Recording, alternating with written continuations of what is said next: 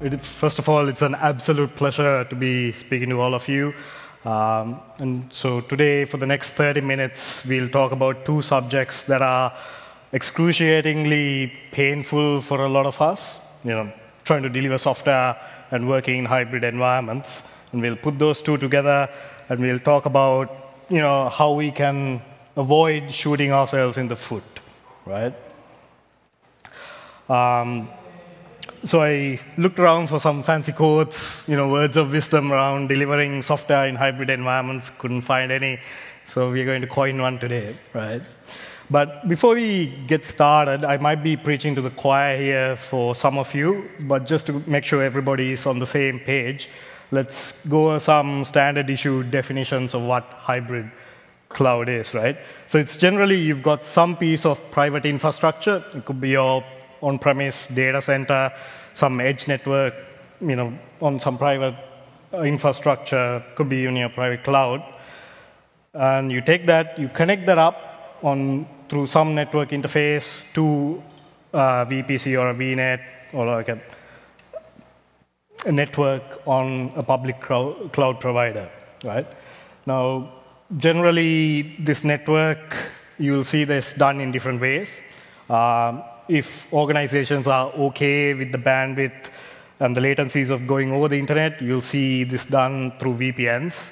Usually, it won't be like a single VPN. You'll have a couple of VPN instances to fail over if like your primary tunnel fails, right? But if you're not OK with going over the internet through a VPN, you'd see direct physical connections between your private infrastructure and the public cloud provider's network. Now, it's not as easy as taking a bunch of wires from your server rack, walking into your public cloud provider's data center and plug it in, right? You do need to connect to something that we call a POP, point of presence. And you need to go through a partner. It's going to cost you a lot more. But generally, if you do go through direct physical connection, you'll see a lot less latency and a lot more bandwidth. Again, it depends on organizations' specific requirements. Now, this is like a very bare bones model and a definition for what hybrid cloud is. Fun fact, hybrid cloud is not the same as multi-cloud. I didn't know that until very recently. There are some reasons for that, but we'll get to it as we go on. Now, let's talk about the whys, right? Why people and organizations end up with hybrid configurations. Now, this diagram, while it's very simple, it depicts the more common use cases, right?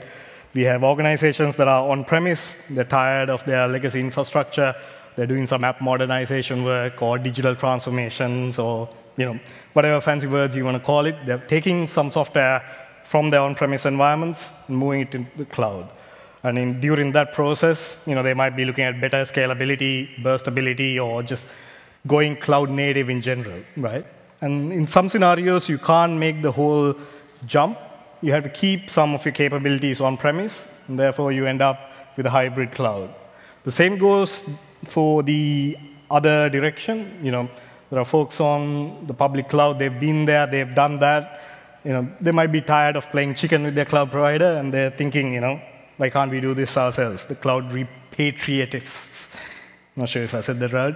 But even WSO2, we have some working groups internally that are considering it. There will be some BOFs and sessions later on, so make sure to join in if you're interested in that. The reason this diagram looks a little funky is because I think these are, in fact, cyclic things. 5, 10 years ago, microservices became the norm, right? If you weren't doing microservices, you weren't doing software engineering right. But now we see it turning around. Monoliths are back in fashion, and we are fluctuating between the two ends of these spectrums, and we have something in the middle, distributed monoliths, so on and so forth. So I see this. I predict it will be the same thing here. We'll probably go back and forth, but over the course of those cycles, the gray area in the middle, the hybrid domain, that will become more dominant and a bit more common in the years to come. And there are a bunch of other reasons, right? There could be hundreds of other reasons. You're happy with your on-premise setup. You want some burstable compute. Might be, you want to train some LLMs. It doesn't make sense to buy GPUs. You connect up to the cloud. Now, of course, in some of these cases, you don't need a dedicated network connection between your on-premise or private infrastructure and the cloud, right? You could go over the internet. But in certain other cases, you might have to. So, yeah. Lots of reasons. And the third and another domain is for business continuity, right? Now, I'm not a big fan of these types of architectures, but you see these spoken about a lot in current literature. Like you have a production environment, your primary is on-premise, and then you have standby a secondary production environment with a cloud provider. It sounds great in theory, but it is an easy way to shoot yourself in the foot. So we'll get into this as we go on. Now, I had a dozen more of these, but unfortunately, due to the time constraints, I had to drop some of them and condense most of it. So we'll look at 3 of the most easiest ways to shoot yourself in the foot while you're trying to deliver software in hybrid environments. And then we'll also look at some of the solutions you can use to not walk down that road of despair. So the first one is design rot, right? Now, if you work in any enterprise for any reasonable amount of time, you've probably heard all of these sentences, or at least one of them, right? So over time, systems and architectures tend to decay, especially if your underlying infrastructure is extremely complex. There's a lot of overhead on your developers and your designers. What happens is, without a reasonable framework to design your enterprise architecture, things will start to fall apart, right? And things fall apart faster, much faster, in scenarios like in infrastructures that are backed by complex networks, like hybrid environments, right? So this is one big challenge when you're trying to deliver software in hybrid environments. How do you design a framework that helps you, that helps your system, stand the test of time and not decay into complete madness? So we'll get to that in a bit.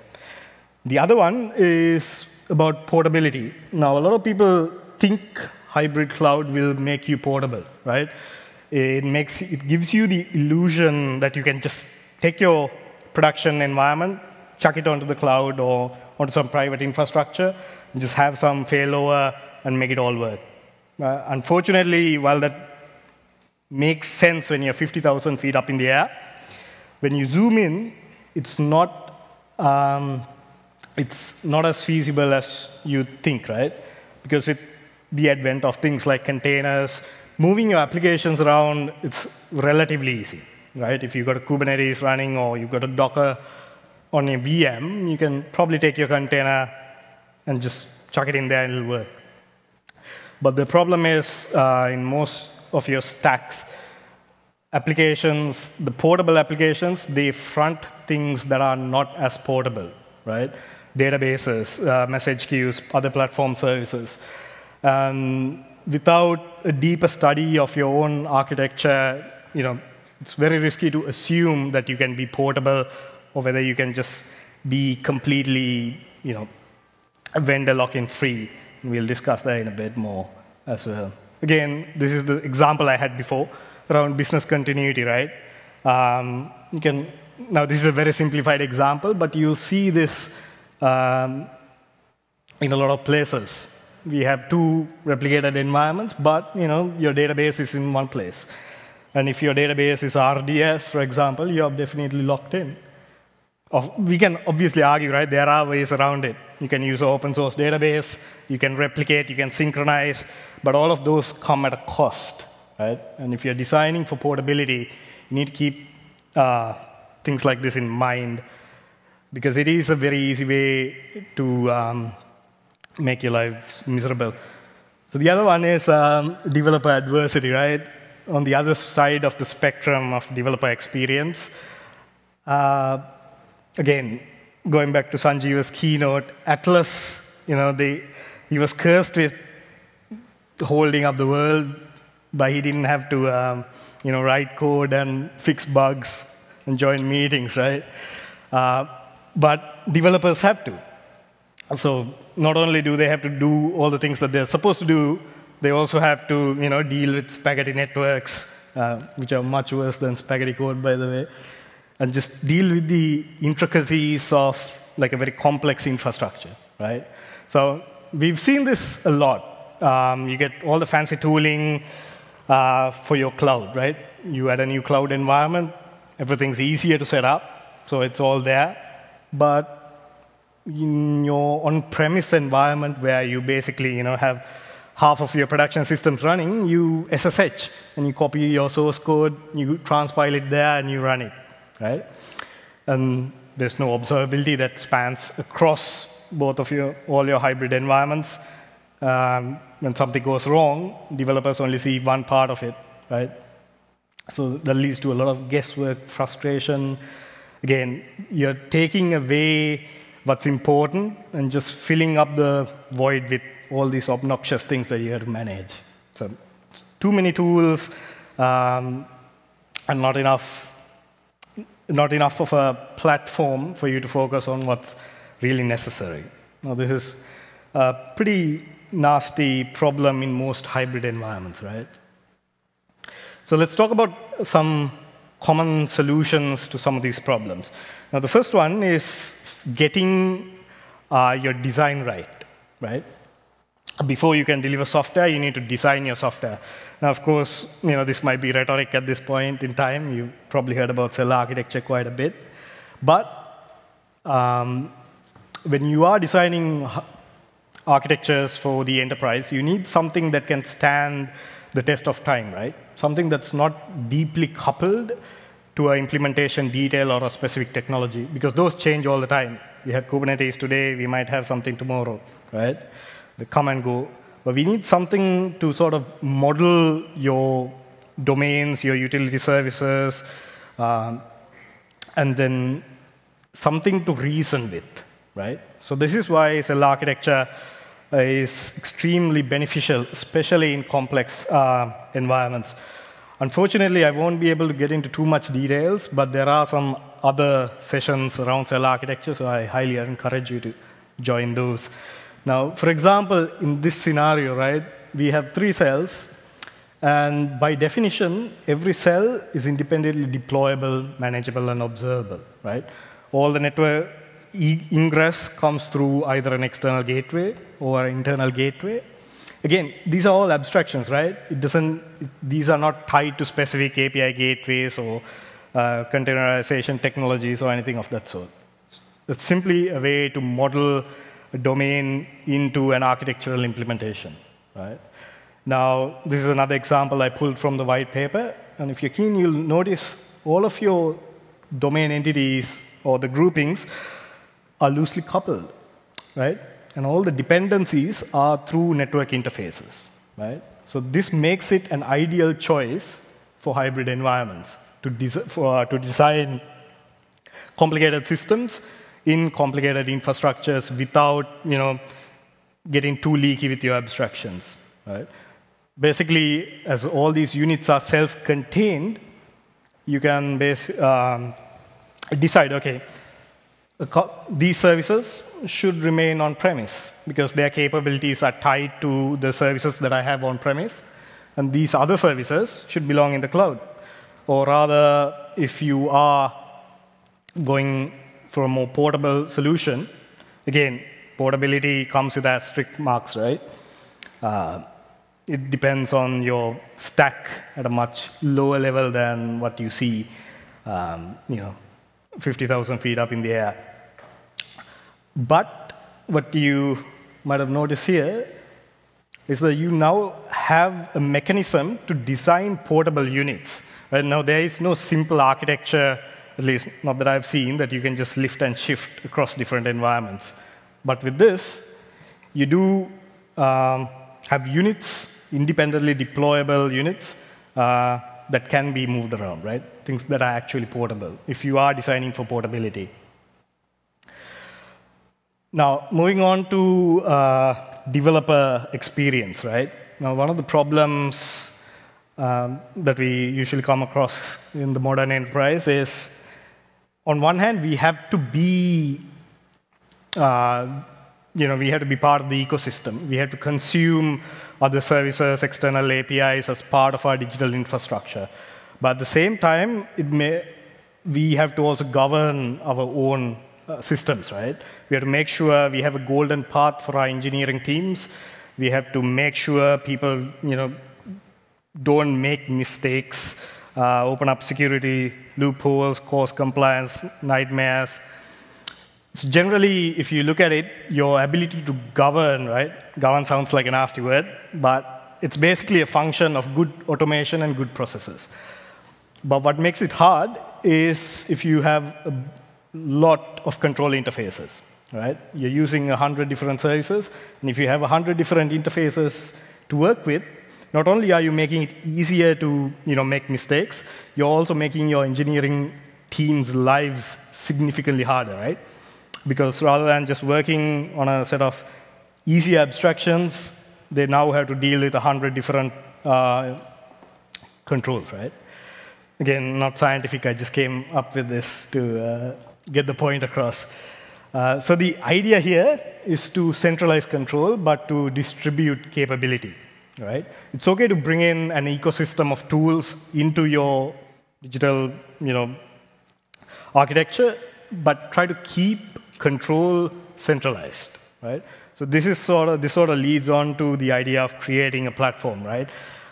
It might also be why DevOps eventually became platform engineering. We realized the ideal way to go about these kind of problems is to try and build platforms, right? And so when it comes to building platforms, we end up with these kind of problems. Actually, this might be the hardest one of them all, right? Finding the right golden path. If you're too loose with your abstractions, your developers are not basically being saved from the underlying complexity. They're still being exposed to all the tooling and the nightmares that are underneath the platform, right? But if your opinionated solution is too restrictive, developers can't get their job done. And it might get in the way of innovation as well, right? So this is extremely tricky, and this is why we always say if you're building a platform, it's going to be a continuous, never-ending project, right? It's not a one-off thing that you can just build today and release into the wild.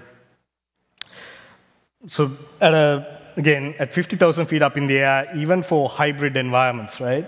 What you need is a central control plane, right?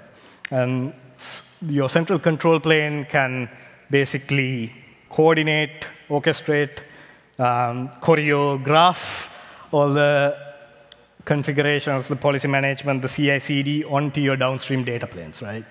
Now, your data planes could be on-prem, it could be on the cloud, it could be multi-cloud, doesn't matter.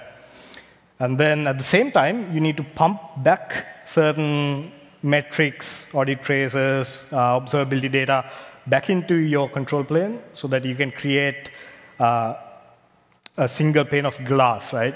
To look at insights, operational metrics, the whole lot, just to make your developers' life much easier, right? So now you interface by, accessing your control plane, and you don't have to deal with dozens of different interfaces to get like a simple job done. So the idea here is, of course, to become platformless, even in a hybrid environment. Now, if you go back here, this is like a very watered-down version of what Choreo looks like, right? Some of you asked some questions around, can Choreo run on-premises? Can Choreo support hybrid, multi-cloud? And the answer is yes, right? So this is all the things that we spoke about have been baked into Choreo, right? And basically, this is how Choreo achieves the notion of becoming platformless, right? You hide all of the abstract complexities away, You make it easier for your developers to work with whatever infrastructure is, backing your digital architecture. And then, of course, the million-dollar question is, how do you do that, right? And I guess this entire conference is about answering that question. You can, of course, build it. You can try to build it. Some of you are already doing it. Or the other option is to consider a solution where all of the hard lifting is done for you. So with that, that's it.